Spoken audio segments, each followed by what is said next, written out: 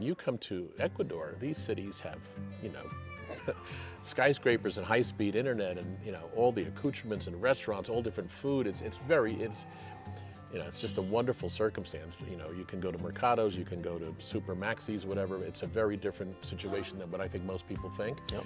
So the culture is great. The people are very welcoming. They use the dollar. Last summer, you may remember, we had a print 9.1% inflation. It was the highest since '82. So if you looked at the commodities chart, lithium, gasoline, soybeans, everything was at highs, and gold and silver and platinum were negative. Right. We have the highest inflation in 42 years. These have worked for about 3,000 or 4,000 years, but they're not working now. So yeah, I mean, you're competing with no one, you know, in general, over your idea. So the opportunity is incredible. The downside is that execution is 10x more difficult. So right. You've got 10x the opportunity, and then you've got 10x the difficulty in executing. Because in general in Ecuador, there's a lot less pressure on your life than there is back home. Fourth thing that may really blow Bitcoin out of the water is there's some pretty persistent rumors that 2 or 3 countries in Latin America and 2 or 3 in the Middle East are planning to adopt it. It's got sloppy up north. You could have problems in the stores with food, trucks, whatever. Hello and welcome back. Thanks for joining us. Jesse, joined today by Robert Ryerson. Psyched to have this guest for you here today. We'll introduce Robert in a moment. But yeah, this is going to be a little bit of a different episode. I think it's going to be a cool episode. It's going to be kind of a mix between a podcast, a expat profile, and sort of a professional spotlight, because Robert really has some knowledge on all of those things. You prefer Robert or Bob? Bob, yeah. I normally call him Bob, but you know, figured I'd introduce you formally. But yeah, Bob has some really has a unique perspective, I think, on, you know, economics, the economy, Ecuador, the States, some political stuff. He's got experience in both markets. Bob, by trade, is a retirement planner, so he's the principal at his company. I'll let him talk about this in a moment, where they do retirement planning and other tax and financial services. So he has that background, and then you've been coming to Ecuador now for a long time. 10 years, yeah, almost 10 years. So why don't we start with just a little bit about who you are, where you're from, how, you know, your business, and then we'll kind of take it from there. So yeah, so I hail from North Jersey, live in Central Jersey now, married with 4 grown daughters, and have been a financial planner for, wow, 1984, so almost 40 years. And gradually, just courtesy of the demographics, you know, makes sense to lean into the retirement income planning, tax planning, estate and legacy planning aspects. So that's what we focus on, 55 to 75 years old. We teach classes, we do a lot of dinner presentations. In fact, we did one here a couple nights ago in Cuenca at a beautiful old mansion. There's 8,000 expats in Cuenca, retired largely, but they can still improve things a bit. So we had a very nice reception. We had 31 people the other night. So we've been coming here doing classes, and fell in love with the country about 9 or 10 years ago, and met a bunch of people here, both Ecuadorians and Americans, and just fell in love with the culture and the country. And it's unique. Cuatro Zonas blows us away. Galapagos, the coast, the Andes, the Orient, all completely different. Mm-hmm. And obviously, been following you guys for a few years, and admire what you did 10 years ago, frankly.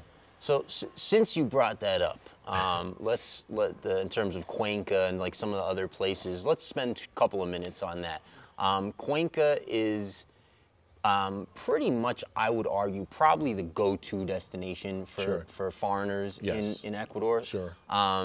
Maybe not so much for travelers, but for expats, for people who are moving here. Some on the coast, Salinas and Manta a little bit, but basically Cuenca, yeah. Yeah, I mean, there's a number of other hot spots, you know, up north, up by Otavalo and that area, Cotacachi. Right. You have that. You've got some spots on the coast. Mm-hmm. You've got, you know, Loja Vilcabamba is just kind of on the radar a bit. Then you've got Baños. So, you know, there's some places people go, but Cuenca is the leader for sure. Yeah. And, you know, for our viewers, some people are, you know, maybe a lot of people have never been to Ecuador, haven't been to Cuenca, Loja, Vilcabamba, Quito, you know, all these other places, and they're, you know, it would be great to hear kind of from someone who's spent time in both places, What are some of those differences? And just to sort of preface for a second, you know, Cuenca off the bat is about 1,500 feet higher in elevation than Loja, so it's a different cooler, climate. Yeah. It's also a larger city, so it definitely has much more of a city feel. If you're looking for nightlife and great restaurants and all, Cuenca's you're gonna do a lot better in Cuenca than Loja, for example. Yeah. You know, Loja's much slower paced, much more relaxed, kind of a little bit different culture as well. But what have you know, if you were sort of saying to someone, hey, if you're into this, move to Cuenca. If you're into this, Vilcabamba, Loja, how would you compare this? Well, the first thing I would say is that Louis and I, when we started coming down, when we did the research, we had preconceived notions. The average American has preconceived notions about Ecuador. They still think it's a banana republic. I think America's now a banana republic, frankly. But I think, so one of the first things to get out of their heads is that when you come to Ecuador, these cities have, you know, skyscrapers and high-speed internet and, you know, all the accoutrements and restaurants, all different food. It's you know, it's just a wonderful circumstance. You know, you can go to Mercados, you can go to Super Maxis, whatever. It's a very different situation than what I think most people think. Yep. So the culture is great. The people are very welcoming. They use the dollar. It's easy. I don't know. We'll talk about whether that's a good or bad thing in a few minutes. That could be a problem. But the climate, the food, the organic, you know, Cuenca is 8,400 feet up. In the United States, if we go 8,400 feet up, we've got snow. Yeah. Here at the equator, it's like San Diego every day, and this is even warmer. So, you know, if you could deal with a little bit cooler, you know, sweater in the morning, shirt sleeves in the middle of the day, and sweater at night, that's Cuenca. Everything you want, restaurants, culture. Loja also, you know, the music capital, a little warmer. You know, you don't swim in Cuenca, you do swim in Vilca and Loja. So we did also, we got friendly with a gentleman, Wilson, who became a great friend and our concierge. And he drove us all over the place. We explored the coast. We went up to Cotocachi. There's a lot of Americans up there. Love to own a condo up there. So there's just different things for different people. The coast is, you know, you're whale watching and you have a different lifestyle than you would here in the South.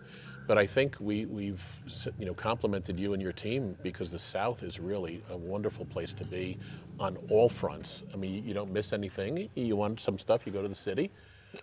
Basically, the lifestyle that you guys have here, even during COVID, if you want to kind of hint at that a little bit, it was different than Cuenca and Quito, and you know, it didn't affect your lifestyle that much down here. They weren't locking down like crazy, you know, like they did in the States. And think about what they did in Canada and Australia, New Zealand. Yeah. Terrible. Yeah. Surprising, you know, terrible. So, just a very nice, freer lifestyle here.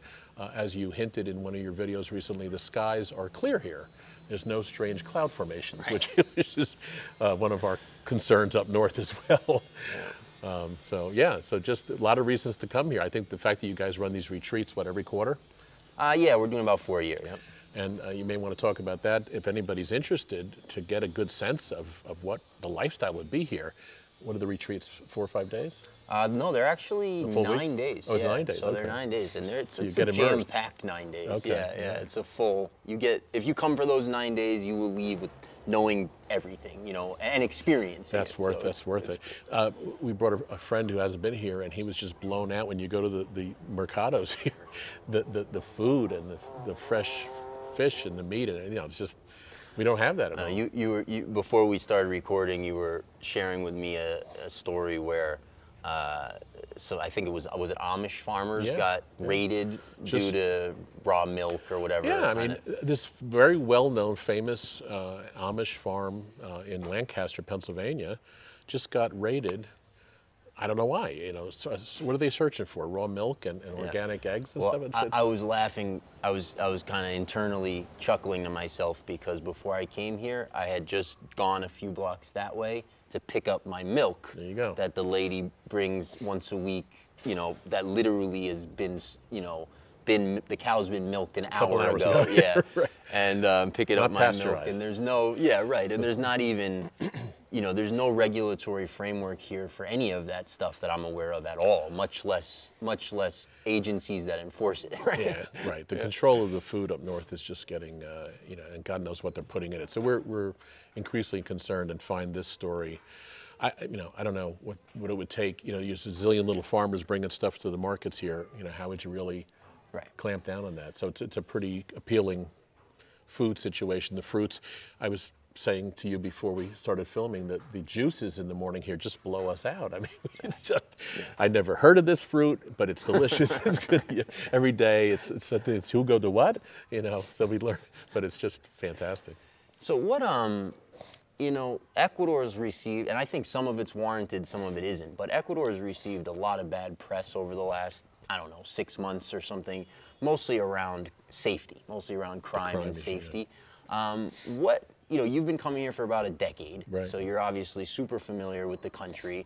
You've been, you know, when you come from my observations, you basically rent a van and you travel all around the country. So you know, you're really exploring the country in its entirety. What are your thoughts on safety? How do you feel when you're here? Do you feel like there's a big difference now? You know, overall, how do you feel about safety? Well, I think that the distinction has to be made. Cuenca, you know, along the Andes, where you guys are here in the south, it's not an issue really. It's really on the coast.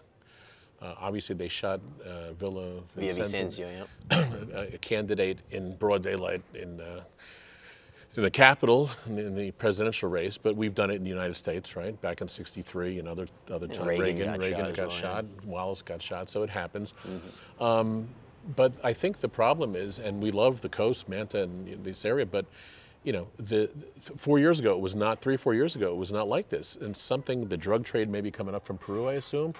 I mean, if you're a fisherman and they say to you, hey, what, you can either fish for the next 10 months or here you go, one shot. Or 10 years maybe. Or 5 years, yeah. So it's very hard to argue with. It's kind of like the magistrates and the police, the whole Mexican situation, right? How do you really, you know, fight that off? So it's a concern because we love the coast, and if they don't get that straight, they shot the mayor of Manta with a soccer player. They shot up a funeral home. So I don't know. You know, we're friendly with Ryan Kelly. He's having a great year. So I think the Americans understand that look, every major city in the United States is in trouble now with the crime, right? So it doesn't mean that people don't go to New York or Philly or whatever. So it's the same thing. If you have a condo on the coast in Manta, I think you're fine, and you walk to go get your gelato or your supermarket, whatever, or the mall. But you know, it's more of a concern on the coast.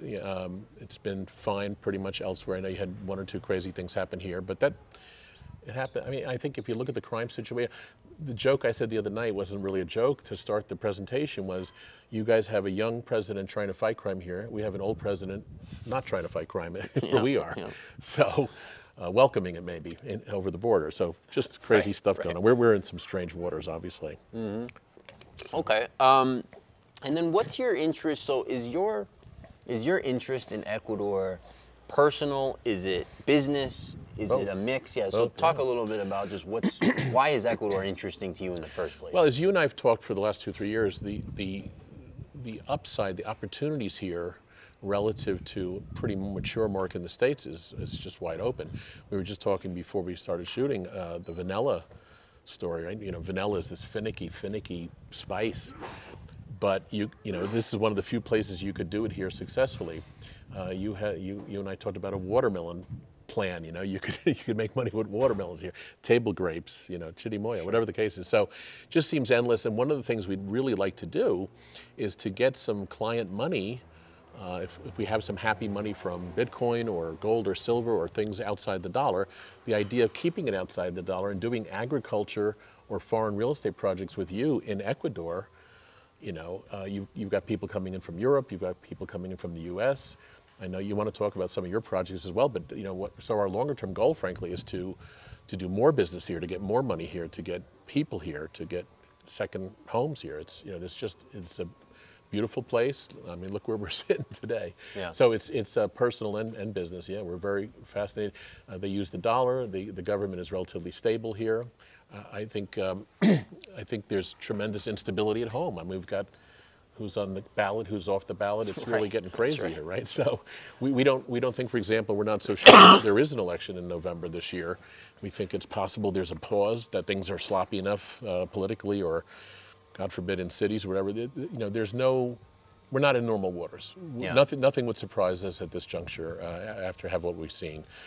You got 91 charges in 4 locations on Trump, and and they want to take him off the ballot, and the Republicans will take Biden off the ballot. Biden is maybe one fall away from being off stage anyway. His wife says, for health reasons, we're going to, Yeah. So we're just in strange waters. Well, we should talk about that in regard to the markets. Yeah. So maybe this can lead into some of that. But so traditionally, markets like Ecuador are considered high risk, and markets like the U.S. are considered low risk traditionally, right? Traditionally, yeah. Developed versus emerging. Yeah, and if you look at the history of Latin America, and you look at the history of the U.S., that makes total sense, right? You've got revolutions here all the time, and you've got currency crises, and you've got all kinds of stuff that goes on. And in the U.S., we've been relatively stable for, since at least World War II. Yeah. Right, after World War II, right. Yeah, monetarily and politically. So that has made sense, traditionally, historically. I came to the conclusion 12 years ago or whatever it was, hey, I don't think the dollar is as stable as people realize. I think that the debt markets I don't think people realize how levered all of their assets as well as their economic activity is to the debt markets, which made me uncomfortable at the time. And I started to look at the U.S. for me personally, like what I'm doing with capital, what I'm doing with time and energy. I started to look at it as kind of a risky market, for me, right? I feel like, well, if there's a hiccup in the debt market, what happens to my XYZ investment and stuff like that? And then even politically, you could make the argument there's much more risk now in the U.S. than there has been traditionally. So how do you look at that? Like, why are you looking towards Ecuador investment-wise because of some of those things, or like how do you look at those two markets at this point? Yeah, as a diversification for sure, right? And so let me give you an example of how crazy things are. Now, there's complacency in markets. If the markets in real estate or gold or stocks are up for so long, people just get complacent. So here's how crazy it is right now. So we have 34 trillion in debt. We just hit that on the 29th of December. On the 18th of September, we hit 33 trillion. So we're growing, trillions per year now. People right? can't even conceive of what $1 trillion Well, one of the means. things, right? So speaking to that point, Lou and I show when we teach the classes, we show a little 2-3 minute video, a visualization of trillions, because who the heck knows what that is, right? And it's fascinating. It starts out, here's a $100 bill. If you wrap it, there's 10,000. If you put it like a tea chest, it's $1 million. You put it on a pallet, stack it up, it's 100 million. You do 10 pallets, picture the $100 bills, it's $1 billion. Right. And then it says, the slide says, put your seatbelt on or something like that, because the next shot is a football field of double stacked pallets, and that's 1 trillion. And so of $100 bills. Of $100 bills, thank you, right, not 20s. So the truth is, nobody's getting paid back 34 trillion. The Germans, the Chinese, the Koreans, never going to happen. No. So as long as people play this game of we'll roll it, and by the way, the euros and the yen, all the paper, all the fiat stuff is every nuts. Currency on earth. So one of the things that you and I have been amazed at is from 10 or 12 years ago is how long they've been able to keep this going. Speaking of which, in the 08-09 dip, right? They remember the phrase "too big to fail," right? So previously we had the savings and loan crisis. They let things fail. The capitalist system has to purge itself, right? That's how the growth comes. You have failure. The assets are mismanaged. They go to better hands. I don't care if it's a big name. Sorry, that didn't work. Citibank, Eastman, Kodak, whatever. But they didn't let that happen. They bailed everybody out, printed money, and blew the bubble bigger. ZIRP, zero interest rate policy, had a name for it. So mortgages are not 2.5 or 3. What the heck is that? I mean, God bless anybody who did that, right? Which is a lot of people. Sure. We encouraged everyone to refinance repeatedly. So there's, 30-year paper at 2.8. Wow. And then CDs and bonds went to 0 or 1% for 12 years. So that forced, that's why you got this bubble into real estate and stocks. And then we've had a little break, but now we're at the point where if people understand the treasuries are the debt, right? So if the yield on treasuries are 4 or 5 on 34 trillion, payments go up. So right now, the second largest item in the budget after Social Security is interest. It's ahead of Medicare and Medicaid right now. And that's air. You're not getting any value for it, right? So that's not sustainable. So Powell and Janet Yellen will come out and say, the financial media says this is not sustainable, and yet here we are, right? It's early January of 2024. We just broke 34 trillion. it's not sustainable. I don't know what happens, but to your point with the dollar, then simultaneous to them printing money like crazy, trillions per quarter, per year, now you've got the BRICS. We should talk about the BRICS a little bit. Brazil, Russia, India, China, South Africa, right? Nothing new, 9, 10, 11 years, but accelerating. So the BRICS don't want to use the dollar, right? So we've been very spoiled in the States since 73, the petrodollar, Henry Kissinger. 50 years of everybody has to transact everything in dollars. So just recently, you probably know, late August, there was a meeting in South Africa, and 5 countries joined. 31 countries want to join the BRICS. 5 did get approved, including Argentina, Iran, Ethiopia, United Arab Emirates. I can't remember what the fifth. Anyway, about 3-4 weeks ago, the United Arab Emirates came out and said, no more dollars for oil. Oh, Saudi Arabia was the other one. So if United Arab Emirates, that's big news, no more dollars for oil. So imagine if Saudi Arabia says that. I don't know, or Iran says that. So Russia already doesn't want to use the dollar. China doesn't. So the struggle that we have is convincing people. I want to get back to the complacency issue. They sit with us, they have literally, Jesse, 85, 95% of their money in their 60s or 70s in stocks. Okay? We asked them to take 5% and put it into silver at 10-year lows, or if they get Bitcoin or gold or whatever, farmland, some of those alternative asset out classes, of the dollar. And they've got to think about it because they're comfortable. Paper's been so good for so long. So the Ecuador story, yes, it's the dollar, but if you have, it's foreign real estate, it's agriculture, there's, it's a nice diversification. So we're trying to do that.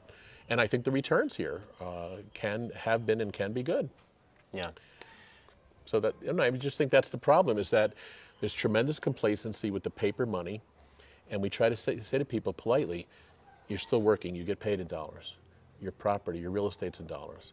All of your retirement, everything's in the dollar. And your country, for better or for worse, accidentally or purposely, is destroying the value. Maybe it's been slow, but it sure looks like it's going to accelerate. And we know from around the world, Venezuela, is a terrible example. So we're not sitting there telling people we're going to expect hyperinflation, but I'll tell you, we're doing a lot of stupid stuff, and you can't historically do this. You can't just print paper and expect that everybody's going to trust it. We bought a pizza, I don't know what's a pizza down here, for a nice pizza with toppings? How much? What does it cost? About $10. Okay, so we just bought, so our pizzas were $18 or $20 a year or two ago. We bought a pizza last week for the office with toppings, $33, and $5 for the driver. Right. So $38 for a pizza? So, the inflation is starting to really kick up, and people are starting to feel it. Yeah. The food and energy mostly, but you have to be concerned about this trade. If you think about a hockey stick, they're borrowing and spending. We're on the handle of the hockey stick at this point. It's exponential. 34 trillion. I don't know where it ends, but it's historically you can't do this.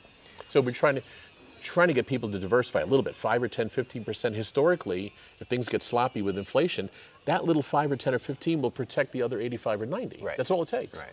And they fight us. Yeah. That's those battles can be tough battles to fight when people obviously are used to complacent. Yeah, they're complacent's the right word, and they're accustomed to a certain way of doing things. Always, in the investment world, my whole life, you hear about diversification, and then people say basically that means stocks, bonds, and mutual funds, right? Which is all. I have some small caps and some large caps. Large caps, right? It's all levered to the U.S. It's all levered to the dollar. It's all levered to the debt market. So if you have problems there, you're going to have problems with everything. So then how do you, what it sounds like your sort of advice, and I assume you are allowed to give financial advice given your licensing and so forth. It sounds like your advice is essentially diversification, but into some what have traditionally been considered sort of hedges against inflation, or have been considered I'd say hedges against inflation. But it sounds like you're interested in some of the cryptos, you're interested in some of the metals, you're interested in international real estate. Sure, is that kind of where you're? Yeah, anything. It turns out that fine art beats the S&P over time. Certainly, the lithium, copper, all of the base metals, the agricultural commodities, silver, for example, if we could spend a minute there. The situation of silver is very strange, very attractive. Silver is about $25 an ounce. 13 years ago, it was $50 an ounce, right? We have 4 years now running of deficits. Last year, 2022, the deficit was 238 million ounces. Record demand. Medical imaging, solar panels, electric vehicles, smartphones, every electrical contact in everybody's house is silver. Record demand, a record shortage, 238 million ounces, and it did nothing. Right. So there's a suppression effort, gold also platinum, a suppression effort long-standing going on. Some people struggle with that idea that items can be suppressed, but they certainly can. By now, I mean, J.P. Morgan Chase, who's the main player in that field, paid almost $1 billion fine a couple of years ago. They're putting some traders in jail. Scotiabank, HSBC, there's a number of players, and they do it on the COMEX, right? They have the leverage, they can suppress it. And I think the main reason is if gold and silver are hitting new highs successively, people will lose faith in the money. It's the canary in the coal mine. If we can keep gold and silver quiet, then we believe in the paper longer. So I also think you can only keep the beach ball under the water for so long, right? And so silver, I can't think of any other major asset that's down 50% in 12 years. It's crazy with record demand and a record shortage. All of the conditions would have said gold and silver are seeing new highs. Given the amount of printing we've done and all that. Right. In fact, last summer, you may remember, we had a print 9.1% inflation. It was the highest since '82. So if you looked at the commodities chart, lithium, gasoline, soybeans, everything was at highs, and gold and silver and platinum were negative. Right. We have the highest inflation in 42 years. These have worked for about 3,000 or 4,000 years, but they're not working now. So. Yeah, I mean, I would argue too, I don't know what you think about this, but I would argue also that the cryptos took some pressure off of the metals as well. Because capital that would have gone into metals went into cryptos, because people think that they also act as an inflation hedge, potentially with more upside, and so a lot of people, piled into crypto when they would have been piling into gold and silver. I think that may have taken some pressure off of that market. I think so. We're very bullish on Bitcoin, Litecoin, a few different Ethereum. If we could talk about Bitcoin for a minute, we see people, we don't really fight them. There's still a lot of people who think it's a scam, it's backed by nothing. They have dollars backed by nothing, but they think that Bitcoin is right. So they're very negative, it's a scam. One of the things that makes us laugh is that, what's her name, the lady with the white hair in Europe? IMF head. I should know that. I do know that. What's her name? The financial officials in Europe and the U.S. say that Bitcoin is used, Jamie Dimon, it's nefarious purposes, it's money laundering. It's drug dealers, And the truth is, whenever I see those Mexican closets with the money, that's dollars. It's not Bitcoin, right? The dollar is really the biggest for, unfortunately, trafficking and drugs and weapons. It's the dollar. So they just don't want people to own. But the Bitcoin story, there's a confluence of events occurring right now. We're very bullish. We think it's going to explode. There's a halving event. You mine Bitcoin, and by protocol, every 4 years, the miners get half of the reward that they were getting. So it's a supply issue, and we're almost done. When it's all done by protocol, there's 21 million Bitcoin. We're about 19 million now. There's very little coming. April 25th of 24 is the next halving event. If you look at the charts long term, every time there's a halving event, this thing explodes the next year or two. That's number one. Number two, there was recently, you remember what FASB is? Financial accounting, FASB rule, Financial Accounting Standard Boards makes it easier now to hold Bitcoin as a corporate asset. Right. So if you think about the cash that some of these companies have, if just a chunk of them does what Michael Saylor did and starts putting Bitcoin in. The third thing is, and it could be any day now supposedly, is there may be 5 or 10 or 12 cash ETFs for Bitcoin. Fidelity, Invesco, BlackRock, Grayscale. If these get approved, there's a lot of people who are not going to do a wallet and learn a digital wallet so fast with Bitcoin, but they know how to buy. Hey, buddy, buy me at Fidelity, buy me 50 grand of Bitcoin, right? So we think there's a torrent of money coming in from that. So those three things are pretty much in place.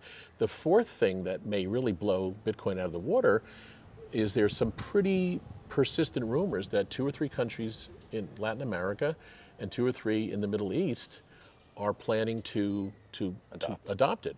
So we saw what Bukele did 3 years ago with El Salvador, and we thought maybe somebody would follow him, but it hasn't happened. But now, persistent rumors that Qatar, or Qatar as they call it, and maybe United Arab Emirates or the Saudis, they're talking about huge investments. They call them sovereign wealth funds instead of like an endowment or a hedge fund, sovereign wealth fund. So if they come in with, if they want to buy 1 million Bitcoin, where are you getting it from? There's no supply. So there could be just a dramatic explosion. You know, there's 3 or 4 catalysts or confluence of events that are very, you know, even if you don't like Bitcoin, don't close your mind to it because it may be fantastic going forward. May drag other cryptos with it. Certainly, they're all going to follow Big Mama Bitcoin. But the idea is just to get some money out of the dollar. You know, if you have everything in the dollar, and the dollar has a rough run here at 34 trillion and rising, that's the concern. Yeah. No, it's interesting too when you look at, and certainly there's a lot of compelling arguments for Bitcoin. I think you just made several of them, and I would agree that truly institutional money is not in yet. And once that happens, the retail guy's gone. That's right. This thing's hundreds of thousands. That's right. And even mainstream retail money's not in yet. Right. That's about to happen with the ETFs. Right. And it looks to me, as you said, I mean, I'm not saying anything you didn't say, but it looks to me also that the prerequisites that would need to be in place for that to happen are in process / pretty well set up at this point. Right there, yeah. So I do agree with a lot of that. Yeah, so if you, as you look at, or I should say this, you know, there's the lifestyle stuff, you know, in terms of when someone's thinking about where they want to live and how they want to set up their life. There's the lifestyle stuff. You mean like how they want to breathe and eat? Yes. You know, drink water from streams that you can drink. Oh. A little bit different here. A little bit different, exactly, and that's kind of where I'm going. Yeah, so well, excuse me for interrupting you, please, but you know, you tell your story that 10, 12 years ago, you're thinking, you know, I want to have clean food, I want to breathe clean, I want to have water, you know, and those things are no longer a given in the U.S. In fact, we could spend a whole, you know, there's big concerns about the food and the water and the other, you know, mandates, so to speak, that didn't reach here. And, you know, we can drink the streams around here. It's a very different story. So for somebody who's looking for a relaxed lifestyle, also, I guess we should talk about the cost of living down here. If somebody retires in the United States with $2,000 or $3,000 Social Security check, maybe 2 of them, good luck, and a pension, down here you're living like a king and a queen, you know. So it's very different. I mean, the standard of living, even Cuenca's cheap, relatively, but down here it's just, you know, you've got a really relaxed lifestyle. You do have plenty of culture to enjoy, so you don't lack for that. You know, you got airports, you got buses, you got trains, you got all that stuff. So it's just it's an investigation. You know, we did it. It's not the only place. Obviously, Costa Rica and Panama are popular, but Ecuador just fits all the, as you said, ticks all the boxes. I think for most people, for a lot of people. Yeah, and it's funny. You know, you brought up inflation a few minutes ago. I think you said we hit a 9% number at some point. Well, last year it was a 9.1 print. It was the worst in 42 years. They're telling us now it's only 3%, 3 on top of 9, so 12 in 2 years is basically. Right. So if you believe the 3, we don't believe it's 3%. Most people that we sit with at the conference table, you know, just their food bill, you know, medical, property taxes, it's not 3%. Yeah.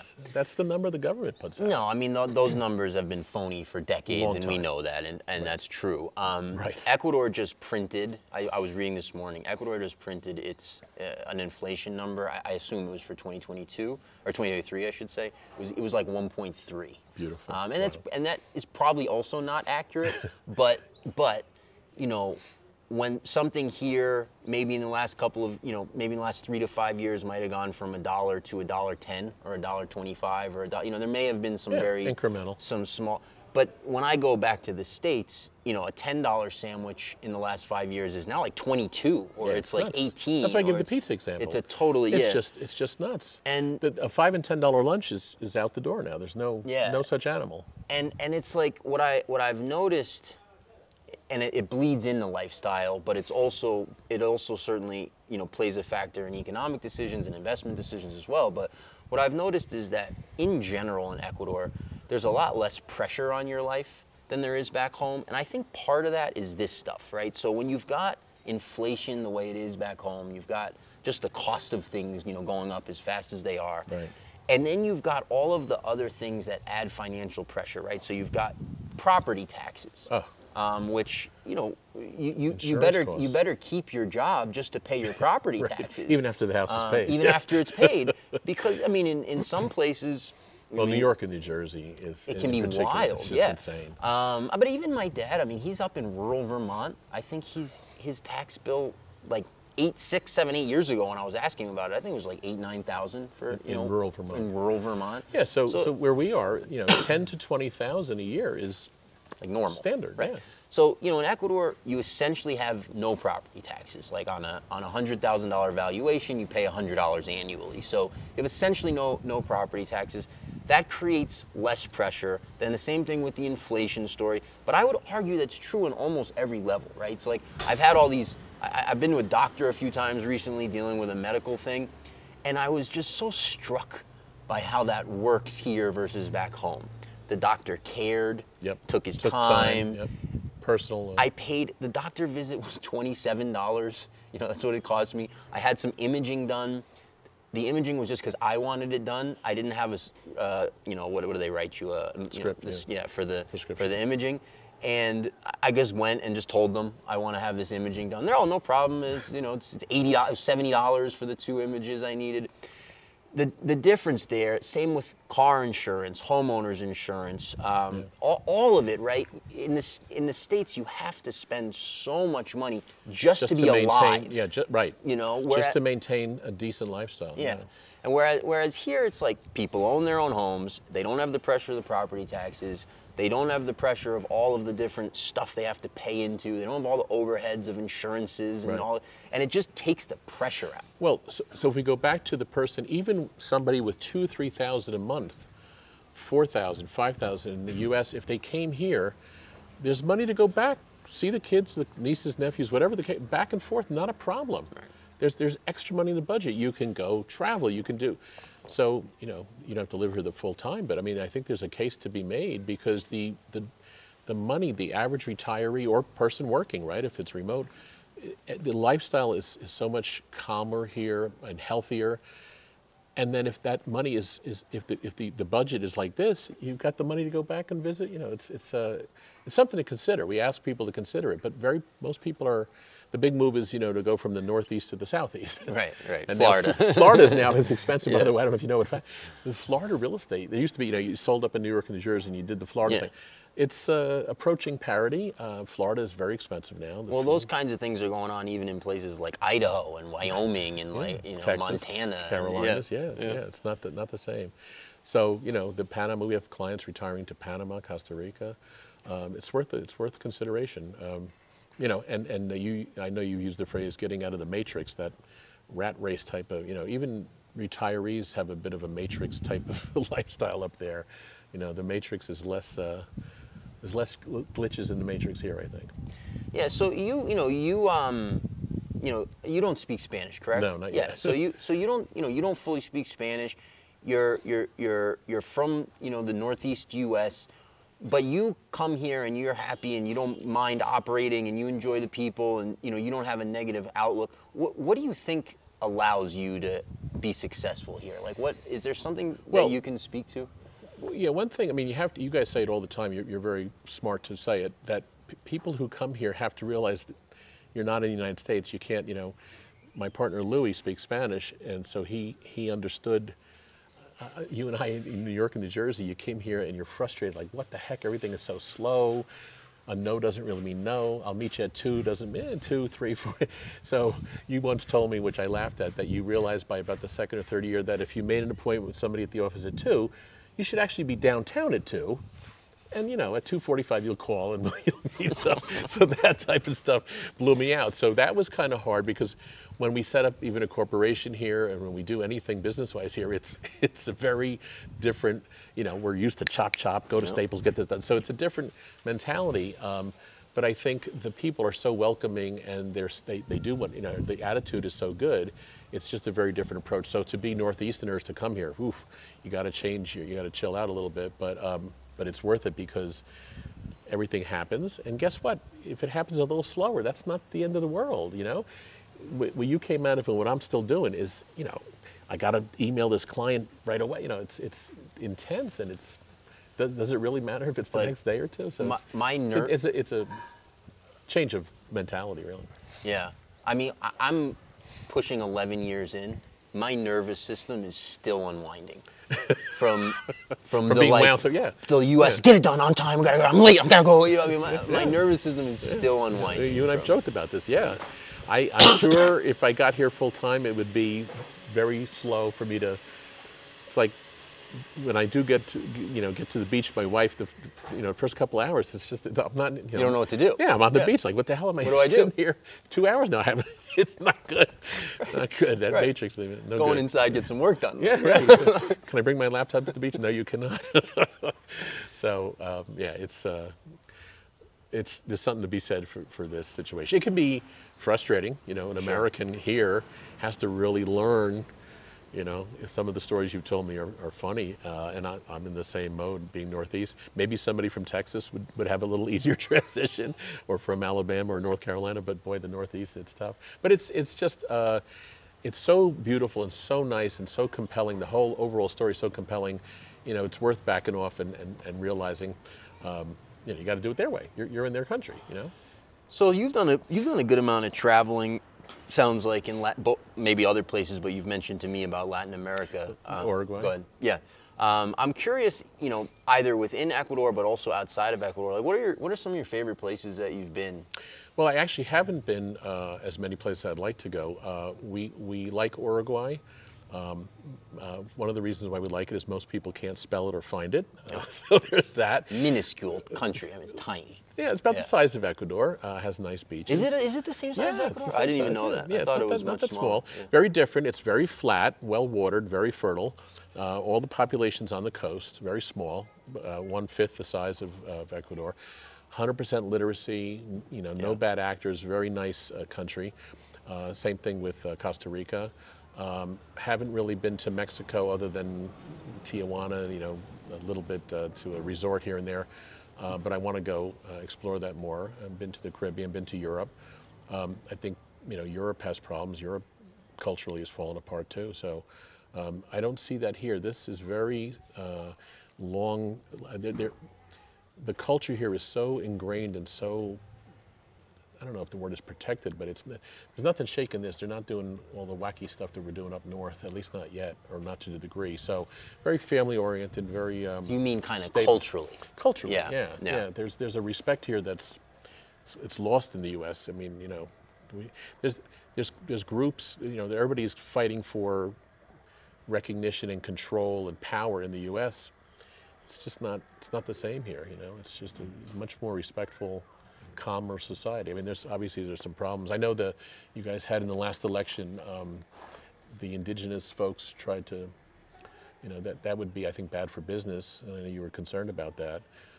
But Guillermo, I mean, you guys have, politically, what's happening to us now is what happens down here, right? So, we've had people tell us, from down here, what the hell's going on up there? That's what we do down here. Yeah, right. So if everything else being equal, if we're living in a banana republic up here, let's go where the bananas are. That's kind of my thought, right? If I live in a banana republic, let me come down where the bananas are and the mangoes. So. No, I mean, it's interesting you say that. There is some truth to that, because if you're more and more every day. If you're talking about a scenario or a situation where sort of the fabric of, or the nature of the systems break down a bit, you'd rather be in a place where people are used to that. Absolutely. Versus a place where people are very used to relying on all of these functioning systems, services, so on and so forth. Yeah, to your point, this simpler situation here, if things got sloppy up north, you could have problems in the stores with food, trucks, whatever. You go to a mercado here, there's 850 little farmers bringing potatoes and strawberries and sugarcane. I mean, it's not, I struggle to think, the ease of getting electricity here and internet, it's just, seems like a more secure, ironically, right? We talked about Ecuador versus the U.S. for the last 50 years. It seems it's more in your favor to be a little protected and safer here compared to being totally dependent on the grid up there and things functioning smoothly. It could get, it has gotten sloppy in different cities and stuff. Yeah. So, Excuse me. So have we, kind of the stuff that concerns you that's going on in the U.S., Have we covered that, or do you want to talk about some of that a little bit? Because, I mean, I don't know, Bob, how long ago we met. It's got to be like 6, 7, 8 years now, or something like that, yeah, right? 5 or 6, yeah. 5 or 6, yeah. So I think since I've met you, and if I can talk for myself, going back to like 2010, 11, 12, you know, I was concerned, in this case, you were concerned about X, Y, or Z thing taking place in the U.S., right? And so, which makes people look at other options, either to live or to park their capital.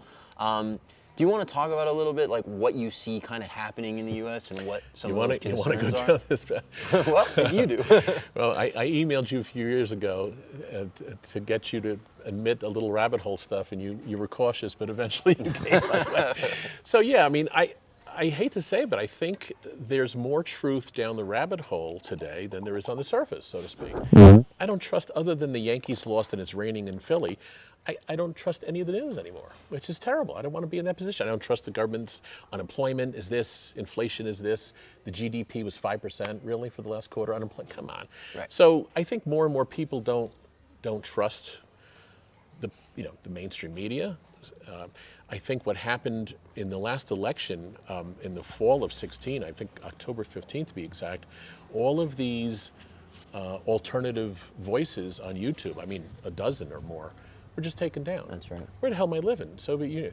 You can't hear that opinion. I mean, that's essentially right.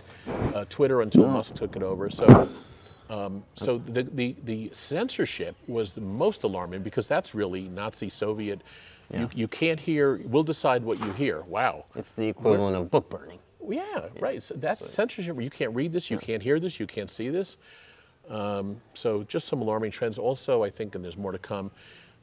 I think the public finding out what the politicians in Hollywood and these people do behind the scenes to the children, and it's just some really dark stuff going on. Yep. You know, you're opening the who wants an open border where you can't, the #1 tennis player couldn't come into Australian couldn't come in because he wasn't vaccinated, but we can let 14,000 people a day come in with tuberculosis or rape it. What are you talking about? It's like insane. So I don't know who can really support that. So this is just alarming. But if you really have millions of people coming in, and then you look at who's coming in versus, you look at the status, it's young military age guys.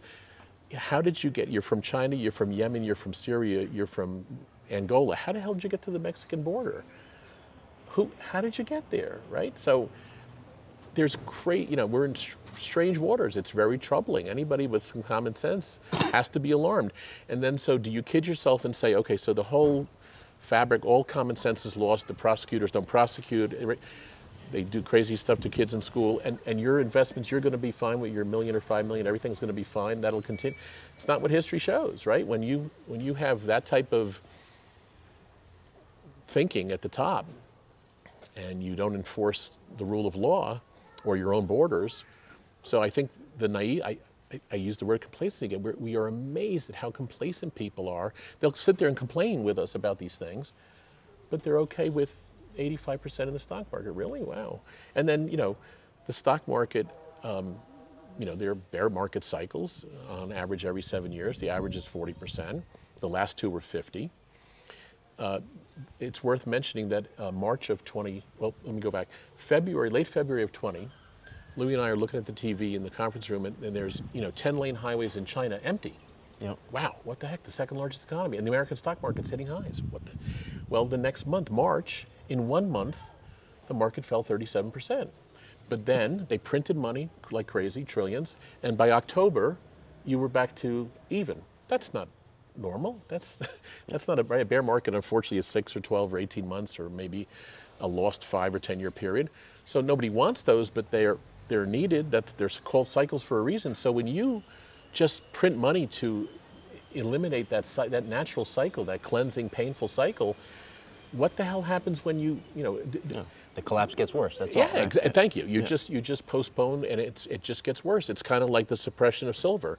Yeah. Silver is not going to go to 50 or 75. It's got to go crazy, right? If they mess it, how could Bitcoin fall asleep for 2 years given what's going on, right? So you hate to sound like a lunatic, but there are clearly rigged in one direction or other. A lot of things are rigged. They're not real. They're suppressed. The news is false. You know, it's very hard to. So we're trying to get. You know, bulk of what we do is try to get people to understand they need money to last as long as they do. Oh, and by the way, taxes might go up, and by the way, inflation might go up, and you might get sick. So it's we use the analogy of climbing down a mountain. And there's, you know, peaks and crags and loose gravel to slip on. And so if you want to leave a legacy to loved ones, if that's important to you, we only have to get past all these big problems, right? So it's not simple. It's, you know, the idea that somebody's just going to pull money off their portfolio. Okay, your portfolio is down 48% and it's been 6 years.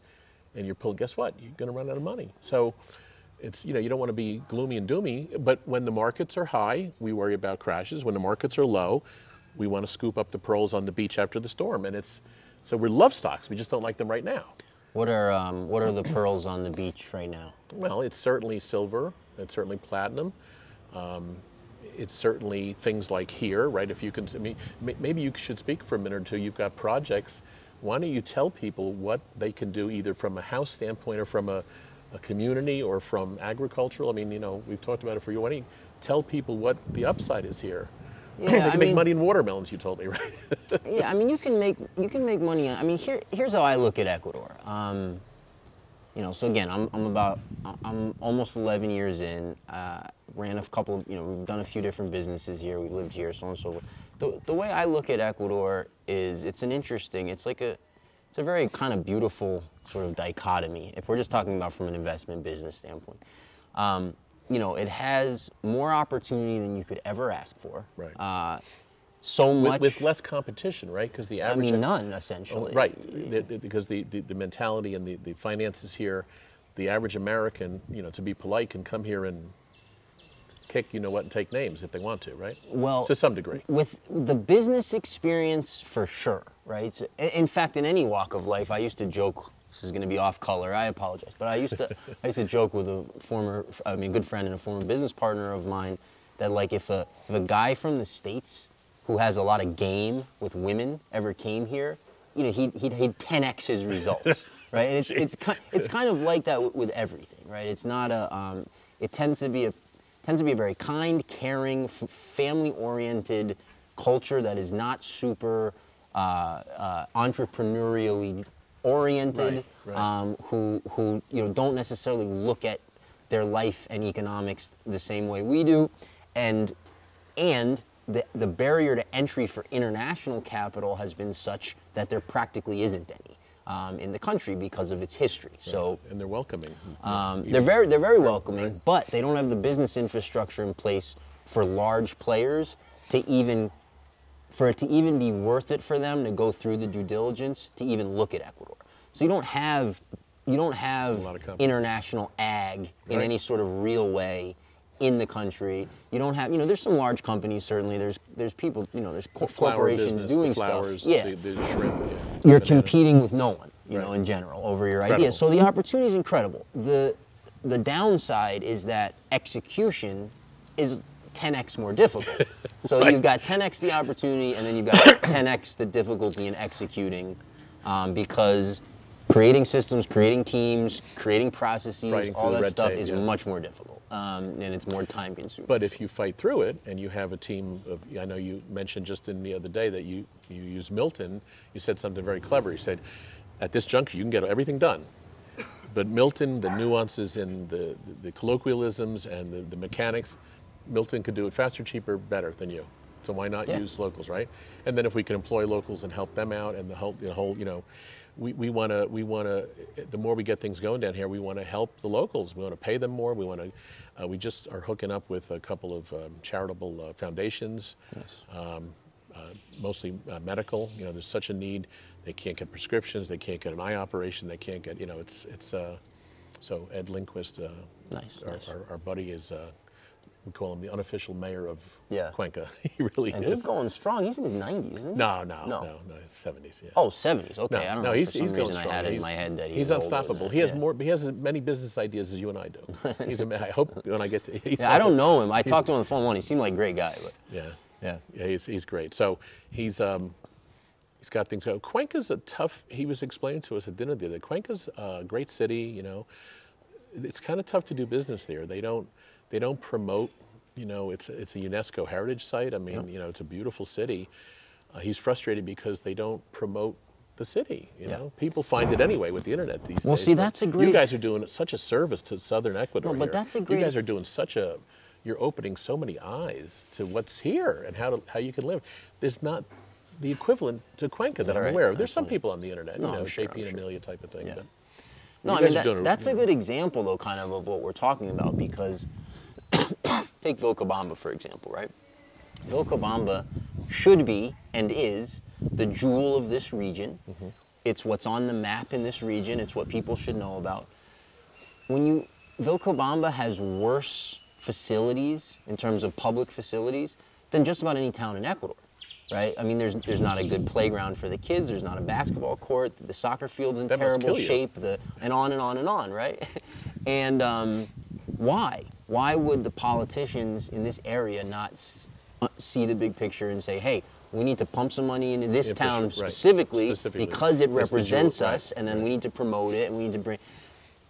People here just don't really think that way. Right. And so again, it creates both the opportunity and sort of the difficulty of getting where you're trying to get to. Well, so to your point, so the road from Cuenca to Loja, straight down, beautiful, right down the ridge of the mountains, 90% of the highway is great.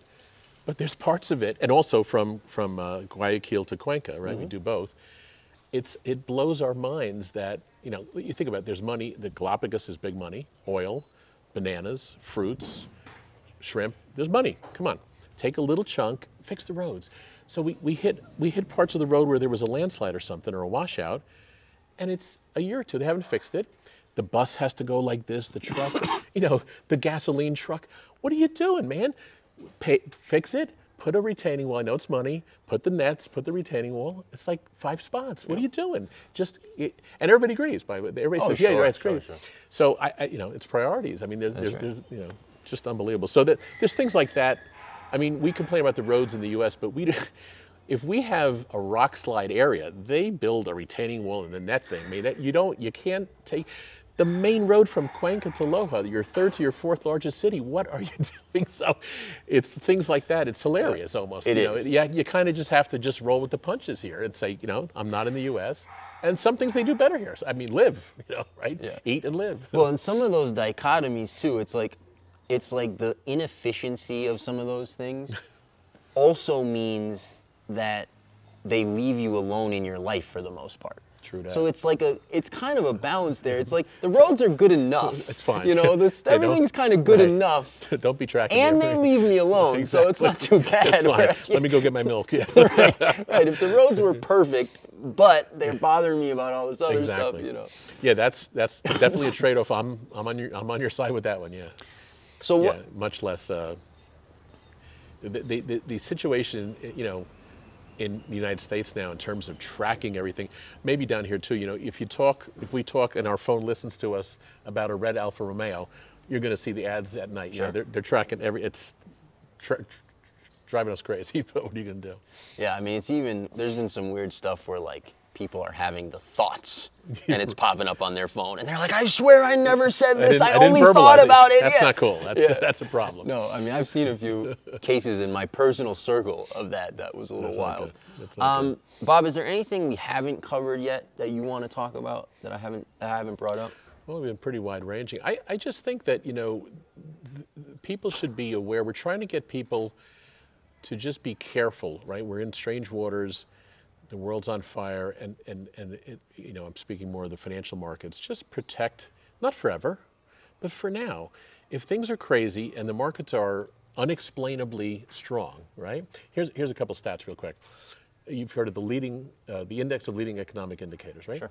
Down 19 months in a row. Okay. 84% of CEOs think there's a recession coming this year. 84%. Of CEOs. I'll go with the CEOs over Janet Yellen, right? Yeah. So nobody wants a recession, but if that's the case, right, then protect your capital. You should adopt more of a protective stance. At least we've got 5% money now. It's not exciting, but it's positive 5 is better than minus 32. Just recognize no tree grows to the sky. And then if you have a lot of powder dry, and there is a storm and there's pearls on the beach, guess what? We're not fools. We're going to scoop them up. So you'll be a little richer than you thought in 5 or 10 years. So we're just very cautious. I think globally there's a lot of wacky stuff going on. We worry about another pandemic coming. God forbid, I don't know. But, you know, so no, I think we've covered, I think, you know, the pitch that you guys are making to everybody, the educational aspect between the retreats and your podcast is tremendous because people don't know. We didn't know. When I found you, it was like, wow, you know, this guy's doing it. He's from Brooklyn. My God, I was thrilled.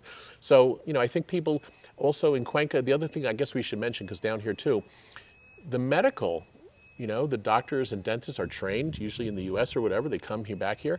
So you wouldn't have 8,000 Americans in Cuenca if there wasn't if there wasn't excellent Cuenca, MRIs the Cuenca and expat surgeries population is mostly retirement age. Yeah, and so you wouldn't have, unless you had excellent medical, you wouldn't have that situation. English is widely spoken. You should, of course, learn Spanish. But I mean, I think it's just a nice situation. The climate here today, you know, if you go to Panama or Costa Rica, it's hot. You got to be in that. You say all the time on your podcast, it's crazy here. It's like, it's San Diego. It's not humid. I know if you go to Zumba, it's humid. If you go to the Orient and so Zamora, but it's beautiful here. So I think the climate, I know Carl talks about it all the time too, and the mangoes and just the whole different thing. It's just a great appeal. We like all these other countries, but you know, this is our favorite, and so I think with some reason. If people are interested in your services, if they want to do some retirement planning or some financial planning, is there? Are you guys looking? Yeah, newcenturyplanning.com, and we just shot in the last year 24 short educational videos on important topics: Roth conversions or long-term care, inflation hedging, legacy planning. So we have white papers under the education tab. We have short videos. Obviously, with your permission, I'll post this up there. But I think there's enough there to start for people. And again, you know, in the current circumstances, protection of capital. Don't underestimate the need for income. If you live to 85 or 95 like my dad, you need income. Right? Maybe we should build in some boosts in the future, get some money out of the dollar. Don't forget about long-term care. Don't forget about tax planning. It's, you know, we swim in these waters every day. It's fairly complicated. Not to say that the front end, 30, 40 years of accumulation is easy, but it's more straightforward. You know, we see people, frankly, successful people, they kept their head down, they stayed healthy, maybe they stayed married, maybe they didn't, but basically they had a pretty nice run and they won the game. And so we're trying to tell them politely, you won the game, you know, stop playing a little bit. Right. There's no reason Switch for you modes to a little bit. Switch modes a little bit, right? But much harder getting down the mountain than the front end. But no, thank you. We covered a lot of ground today. It was great. Awesome. Well, thank you for taking the time. Yeah, good to see you. Thank you. Guys, if you guys enjoyed this video, please subscribe to the channel, hit the like button, hit the bell as well so you're notified of new content. Thanks for tuning in, and we'll talk to you guys again soon. Hey, thanks. Awesome. If you're interested in real estate properties, all of our property videos will now be uploaded on a different channel. Please click the link in the description down below.